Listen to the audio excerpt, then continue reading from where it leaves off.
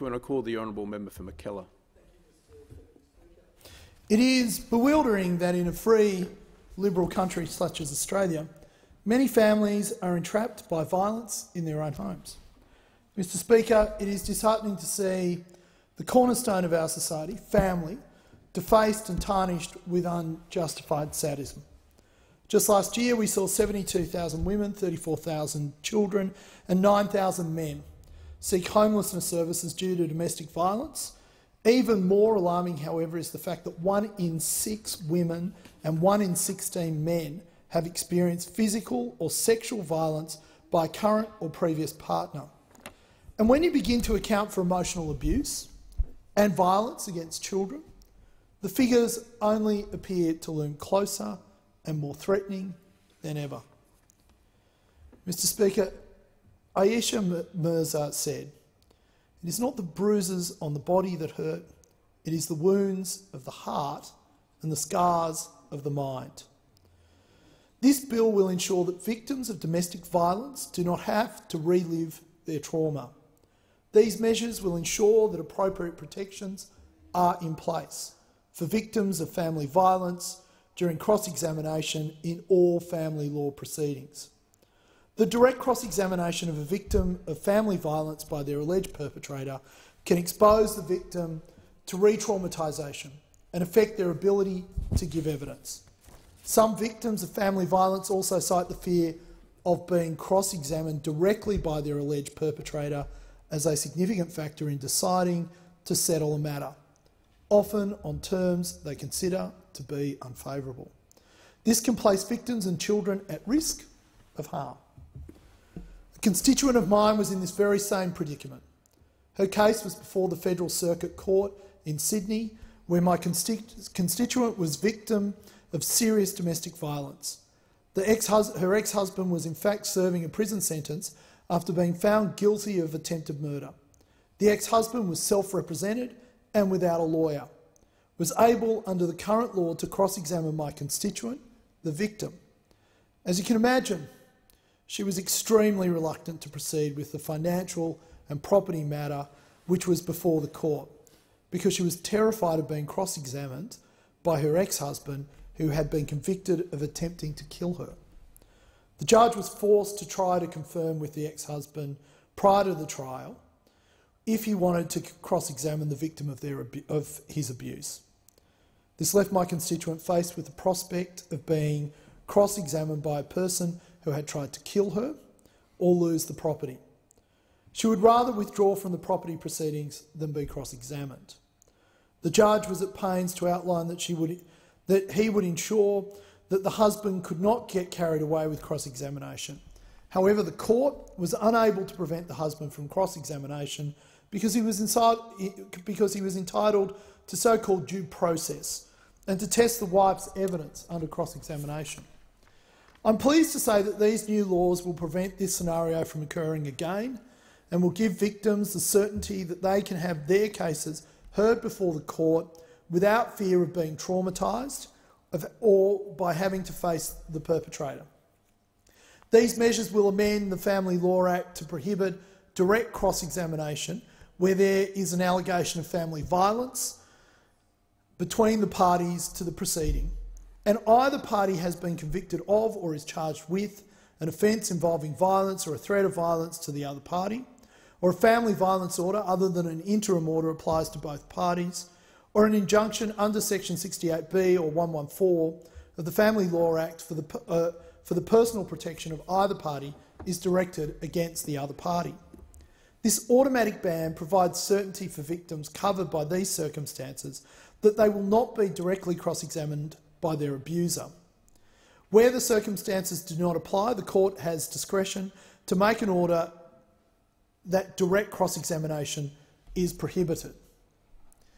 For example, the court could make an order prohibiting direct cross-examination where an interim family violence order applies to both parties, or where allegations of family violence are raised for the first time in a family law proceeding.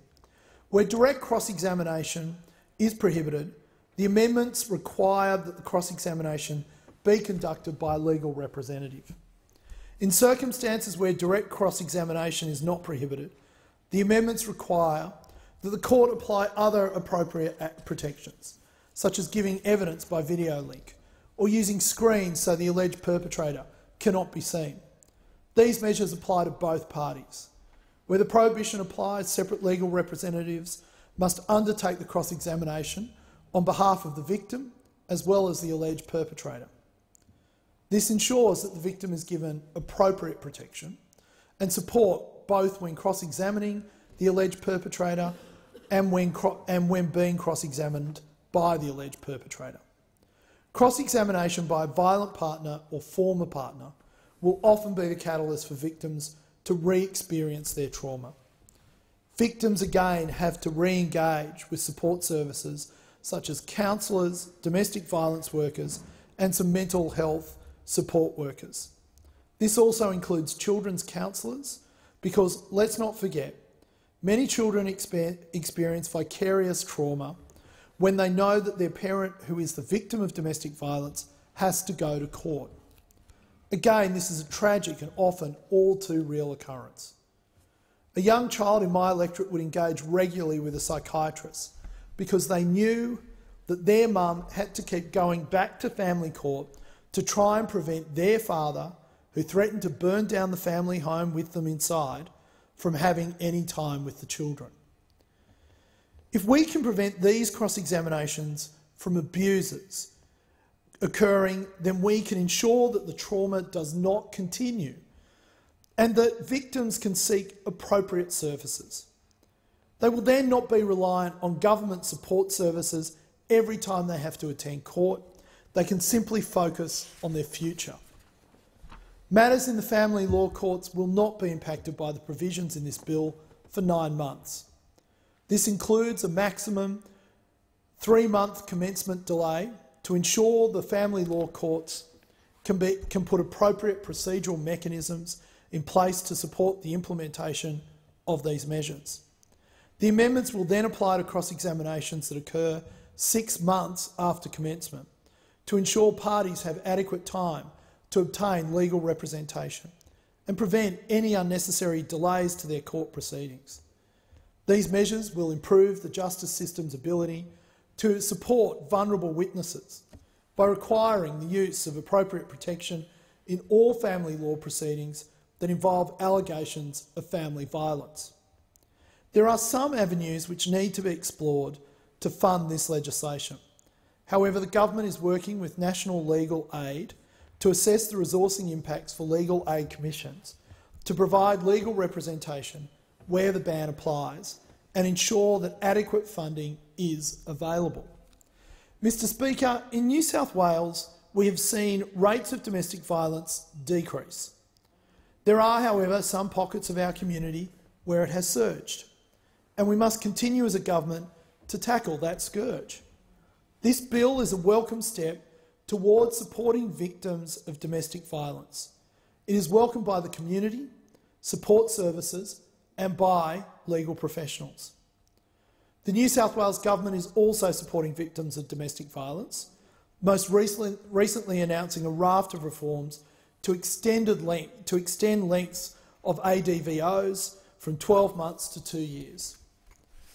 A new strangulation offence with a maximum sentence of 5 years and, in most severe cases, indefinite ADVOs. I'd like to take just one moment from this debate to acknowledge family law specialist Robert Tricker and Associates and Brett McGrath from the New South Wales Law Society for their advice and work representing victims of domestic violence.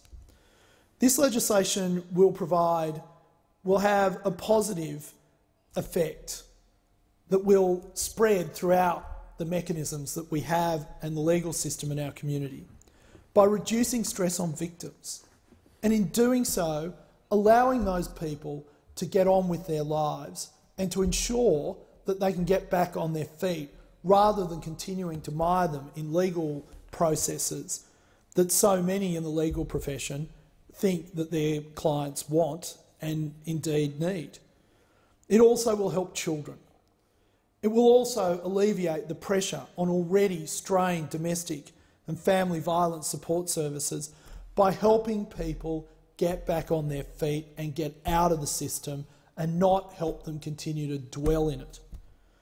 I think the Attorney-General deserves great credit for this bill that he has brought to the House, and I commend this bill to the House. I thank the honourable member for Mackellar.